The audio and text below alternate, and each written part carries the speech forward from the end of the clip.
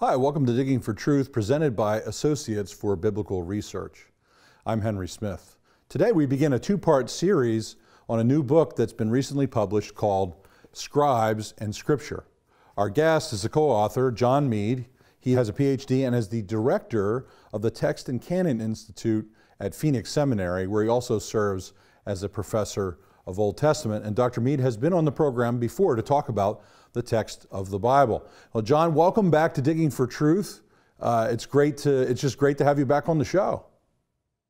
Thanks again for having me, Henry. It's always a pleasure. All right, so we're going to have two episodes, and it feels like it's hardly enough to unpack this great book that you have co-authored with your colleague Peter Gurry, Dr. Peter Gurry, Scribes and Scripture, available at crossway.org. Okay, we're going to get started on this book.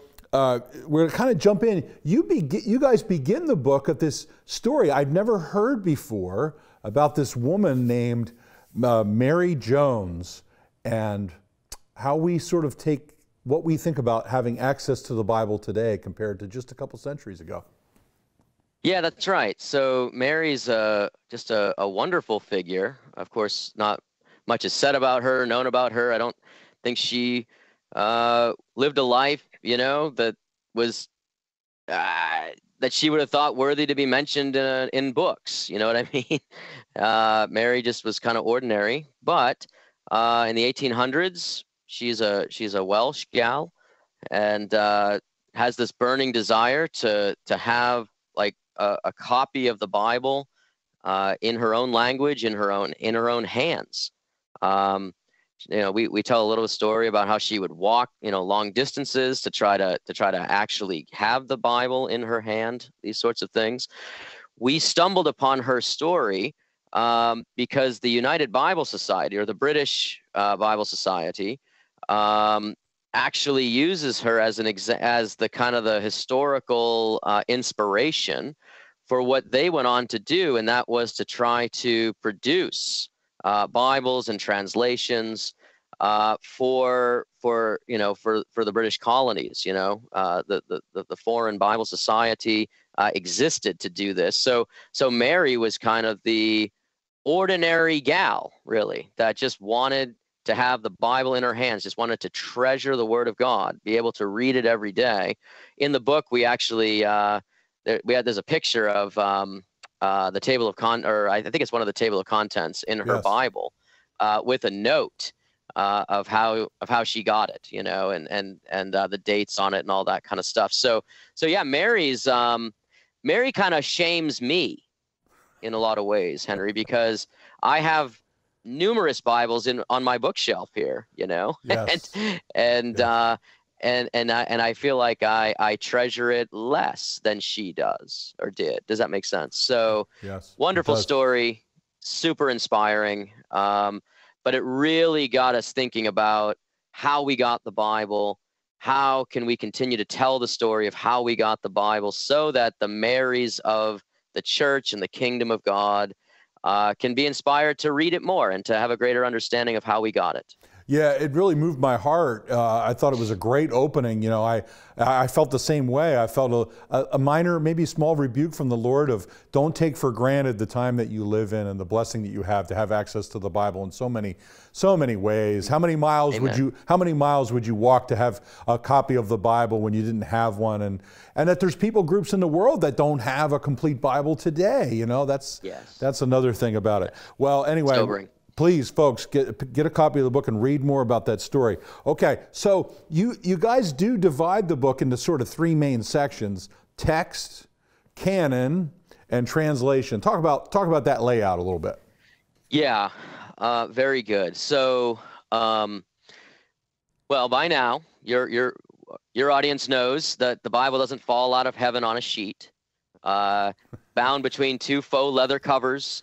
And in the English language, okay, for example, the Bible comes to us after a long, arduous history.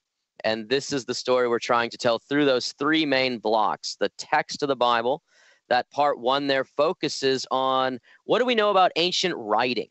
What do we know about how ancient Israelite scribes worked and operated?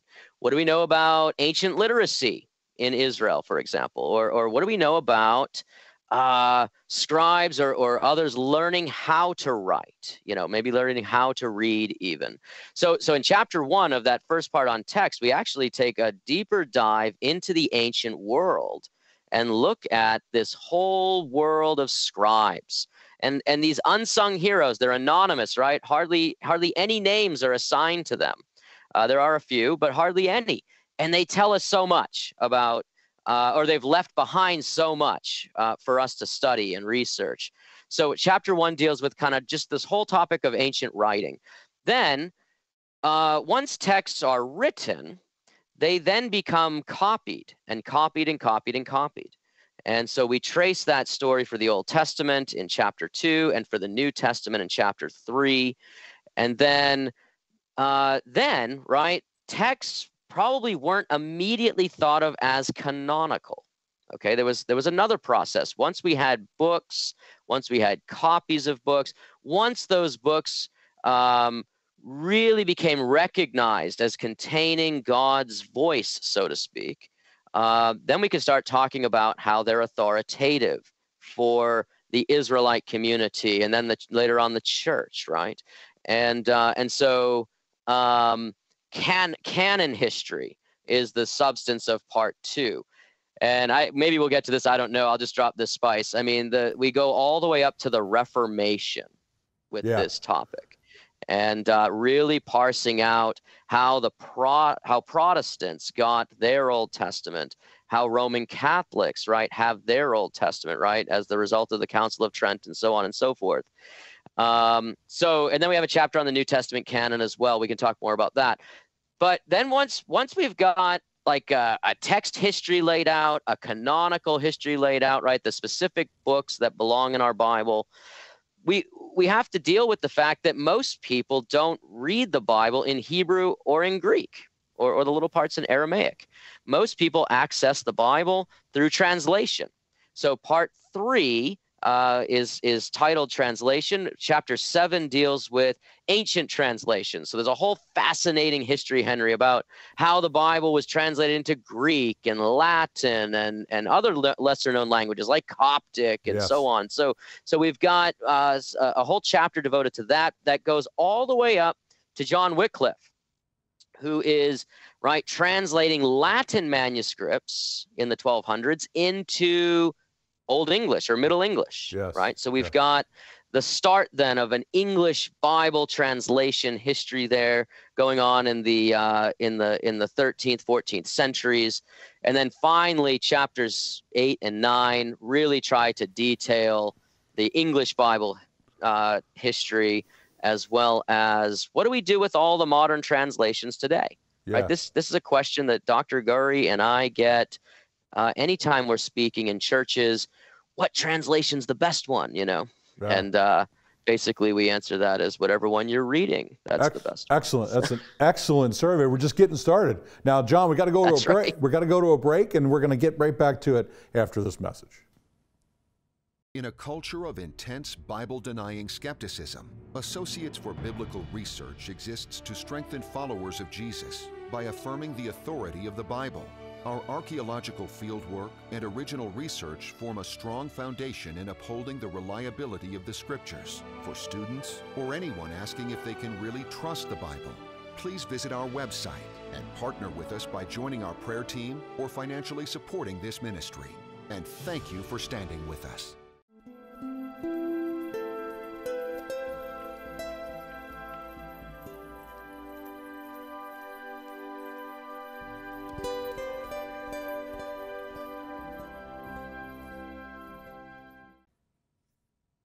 Hi, welcome back to Digging for Truth. Today our guest is Dr. John Meade, and we're here talking about his new book, co-authored with his colleague Peter Gurry, Scribes and Scripture, and we encourage you to pick that up at crossway.org. Okay, John, you kind of laid out the broad scope of the book, which I think was really important, but here I'm just going to give you a quote from Augustine that sort of is at the end of the book, and it builds up to that, and then I'll let you sort of comment on that. So, You guys quote Augustine here, and by the way, I've read this quote many times, and I love it because I think it encapsulates it. So when he's interpreting Scripture, he says, anything in those books which seems contrary to truth, I decide either the text is corrupt, let's talk about that, the translator did not follow what was really said, or I failed to understand it. What a view of the broad picture of what you guys are doing in the book. Yeah. Talk about that. Let's unpack what Augustine said there, and yeah. Of course we know a lot more about all that today. Yeah, wonderful. So I think in that section, in the conclusion of the book, we're trying to bring a number of threads together. We have laid out the humanness, the human element, so to speak, of how we got the Bible in all the preceding chapters. Make sure if you really read one chapter in this book, you must read the conclusion. Okay, that's the one you must read, because that's where this is found. So what we're getting at is a posture now.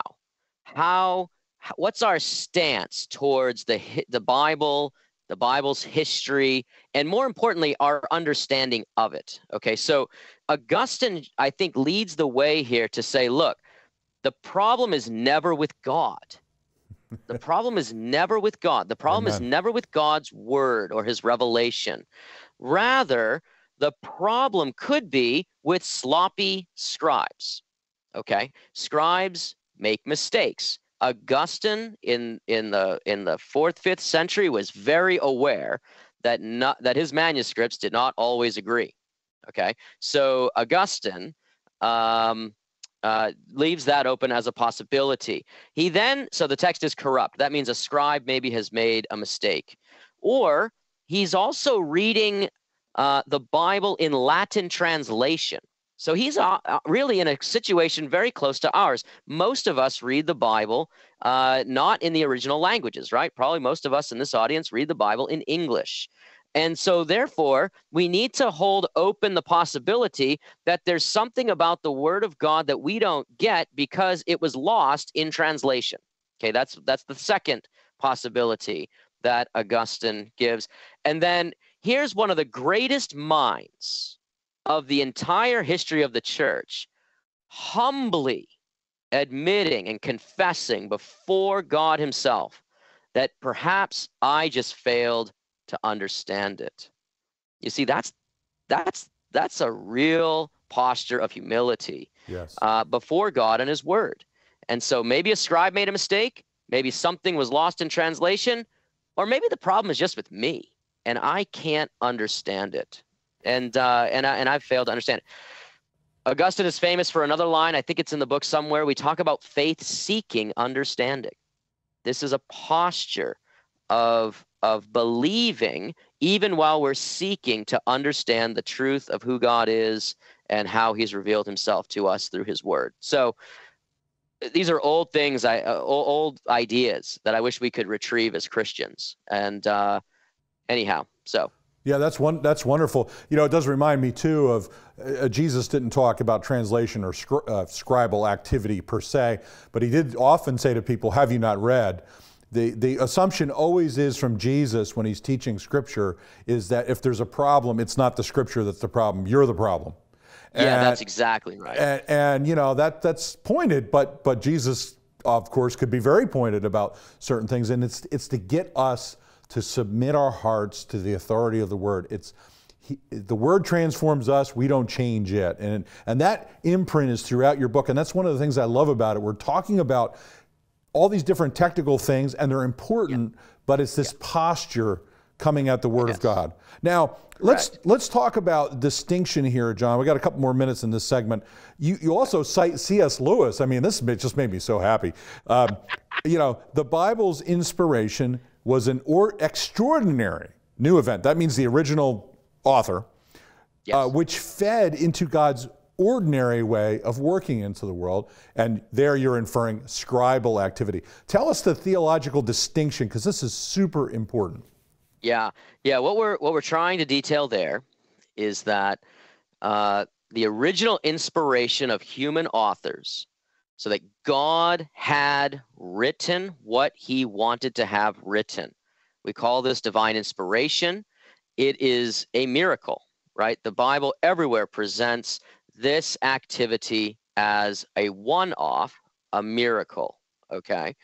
And what Lewis is getting at is, you know, this is a pattern that we see from the scriptures themselves. So let's take the virgin conception, right?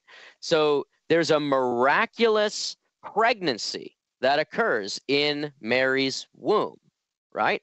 But after that, as soon as that miracle happens, immediately Mary's body is subject to all the normal human processes, right? That is entailed with a 9-month pregnancy, a birthing of Jesus, right? And then a raising of a baby boy, right? So what's so interesting is that we as Christians know this in so many areas, or I think Lewis uses the other example from John 2, how Jesus can turn water into wine. This is a total miracle. And yet, once that wine is consumed, right, it has all its usual effects upon those present at the wedding at Cana, you know? And so, yes. and I think this is so amazing how the miraculous kind of gives way to the ordinary. And we have no trouble seeing this in many areas. But when it comes to the Bible, Christians have had some questions about this. And so what we're trying to do there in terms of the Bible is say, well, there's a miracle of divine inspiration, but then that writing, that text is then kind of introduced into the ordinary processes of copying, human beings hand copying manuscripts. And we're still going to say God superintends providentially over, but definitely in a different way, right? Than he inspired the original text. So that's what we're trying to get at there. And Lewis's analogies are perfect, I think, for what we're trying to do. It is. All right, in our next segment, we're going to turn our attention to the kind of copying that scribes undertook in the ancient world. And friends, we'll be right back in our last segment here in part 1 with Dr. John Meade. Bible and Spade is a non-technical quarterly publication published by the Associates for Biblical Research. Written from a scholarly and conservative viewpoint, Bible and Spade supports the inerrancy of the biblical record and is a must-read for both the serious Bible student and anyone asking if they can really trust the Bible. Archaeological evidence, properly interpreted, upholding the history of the Bible. Subscribe today at BibleArchaeology.org. Digging for Truth is produced and recorded in the studios of Lighthouse TV, positively different television.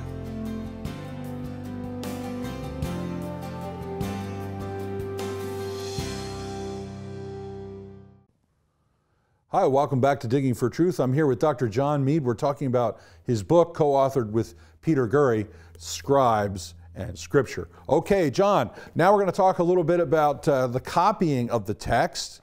You have 3 categories. I'm going to let you explain the categories of copying, and we're going to flesh that out. Go ahead, please.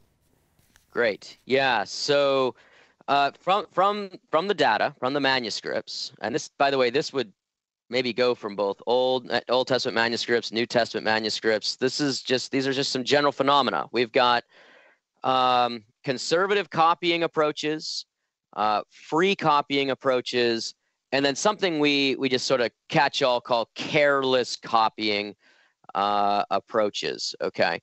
What we mean by this is that again, scribes are hand copying, right, a text in front of them. Okay.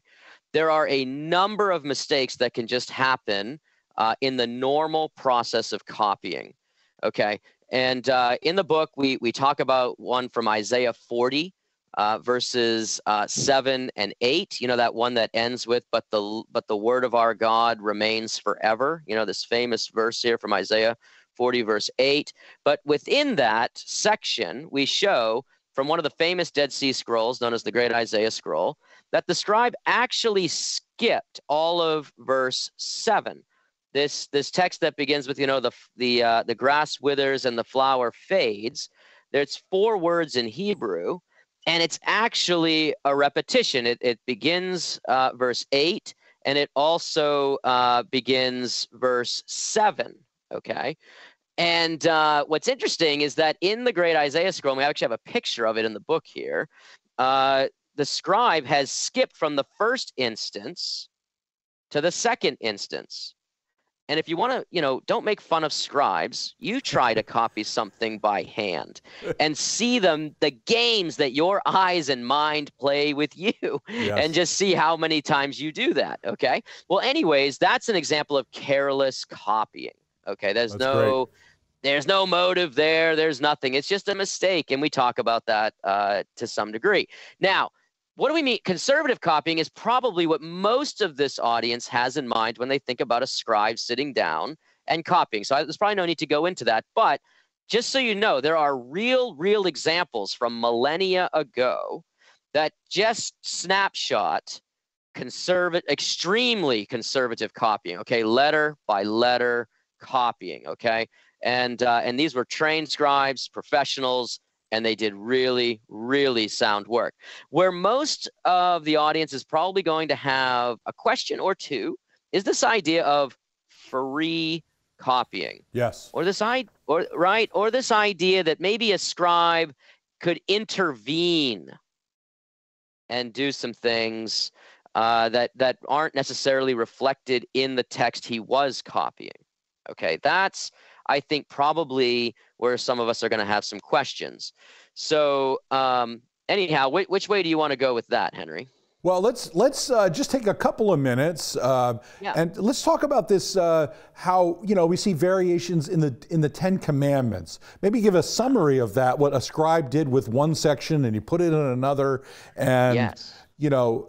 Critical scholars interpret that as, see, there's all these different texts and blah blah blah. But you have a different interpretation. Let's talk about that. Okay.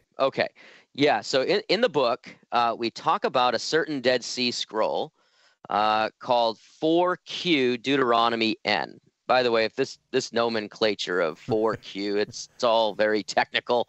All we mean is that this scroll, primarily of Deuteronomy chapter 5 and a little bit of 6, was taken from the fourth cave at Qumran on the northwest side of the Dead Sea. Okay, and then it's called Deuteronomy because it's the text of Deuteronomy, and then it's got a little N above it that separates it from all the other scrolls of Deuteronomy found in the same cave. So don't be turned off by that. That's just a kind of way to reference things. So 4Q Deuteronomy N is a fascinating text. It has been described as an excerpted text. I'll come back to that in a second.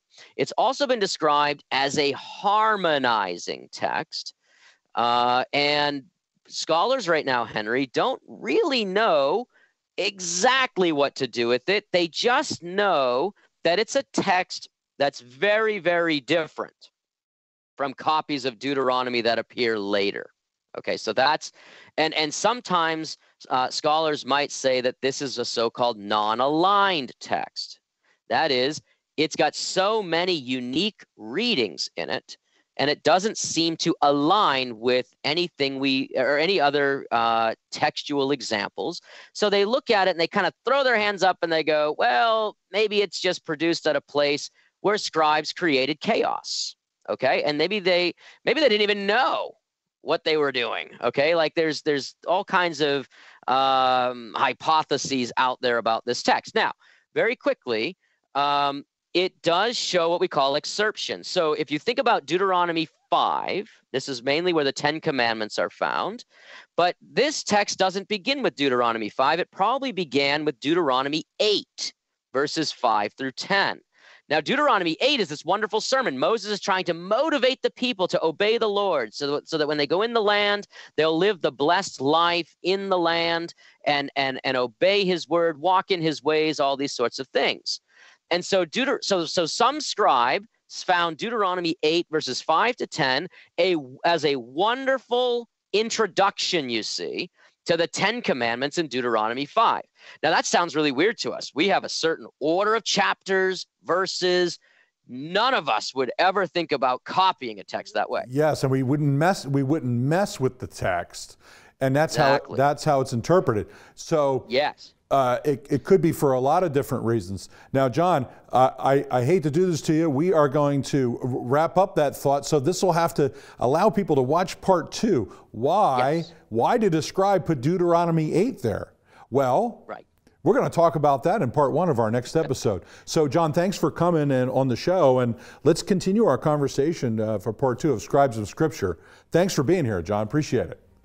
Thanks, Henry. All right, so friends, we're going to be back for part 2 with Dr. John Meade. Don't miss it. We're going to be talking about the 10 Commandments, and Dr. Meade's going to resolve this puzzle that we were just discussing. Thank you for supporting the ministry of ABR and for watching Digging for Truth. Have a great day.